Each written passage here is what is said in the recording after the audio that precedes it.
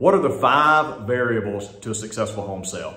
I'm Justin Woodall with Woodall Realty Group. Been selling real estate in Athens, Georgia for 19 years. And over that course of time, I have picked up on 5 variables that, depending on how you control and manipulate those variables, will determine the outcome of your sale. So what are these 5 variables? Number 1, location.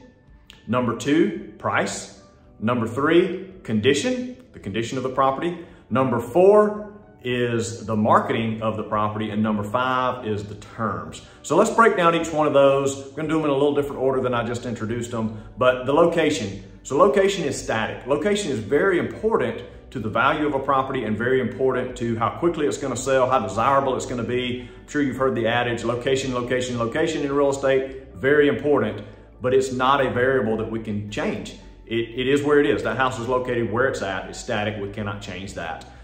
Terms, down at the bottom. Terms is something that we can change. What I need by terms, that really means if you're willing to offer something outside the box, such as owner financing or lease purchase, then it opens up your buyer box. It opens up the number of buyers that you may have. So sometimes that can expand and improve the odds of a sale or change it. But most people don't want to offer owner financing. Most people don't want to offer a lease purchase.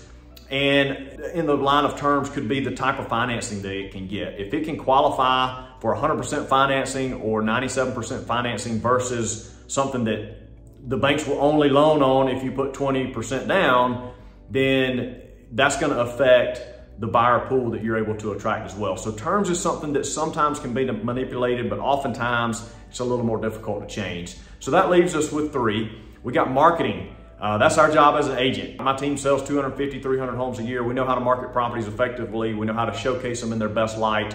So marketing, that marketing piece is getting it out in front of as many buyers as possible and making it look its best, making it shine, making the pictures the best, making the description the best it can be, getting it on as many platforms and as many marketing channels as possible in the shortest amount of time. That is how you make a big splash in the marketing. So that is a component that can be controlled, and if your agent is helping you sell the property, that's the agent's job. If we're helping you, that's our job. We know how to market properties. So then it comes down to the last 2, which are price and condition.